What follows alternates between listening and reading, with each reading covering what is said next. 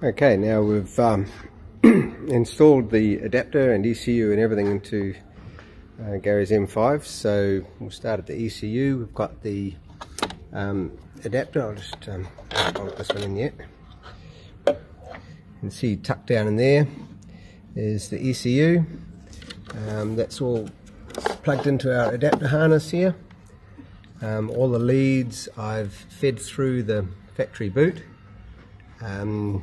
And the tuning cable for the ECU actually can drop down this vent. Now this vent just goes down here and it just drops out of a hole under the dash.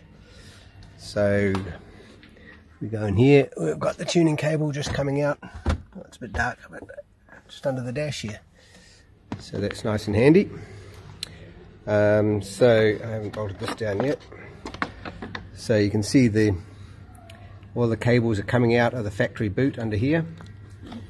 We've got the earth and power for the coils, and I've connected it to the factory earth point here. And we come along a bit further, we've got the harness for all our coils.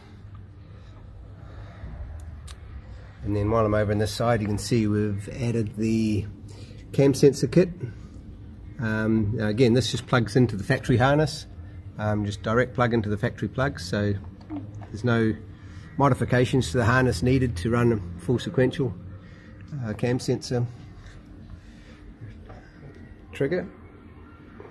And then moving around to the other side,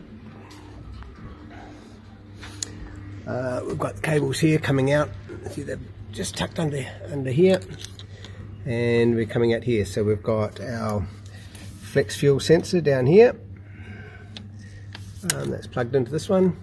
Then we've got, coming under here, we've got one for the intake flat, and the other one comes up for TPS, s38 TPS, and our little adapter. So we're about ready to fire it up now. Now I've put this plug just on the end of this lead, and then on the intake flat we've made up just a little jumper lead that'll plug into it, so that's just going to make it a bit easier to install. So we're about right ready to give it a start. I'll fire it up before I put the airbox back on, just to make sure everything's working and everything. And yeah, stay tuned for the next update.